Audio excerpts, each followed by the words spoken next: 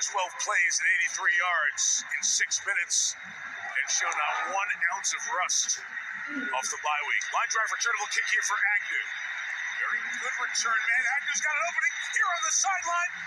Do the Chiefs have an angle? Past midfield, they do. He's out of bounds at the 39. Jalen Watson came across and took a good angle. But again, Jamal Agnew's kick returning prowess hurts the Chiefs.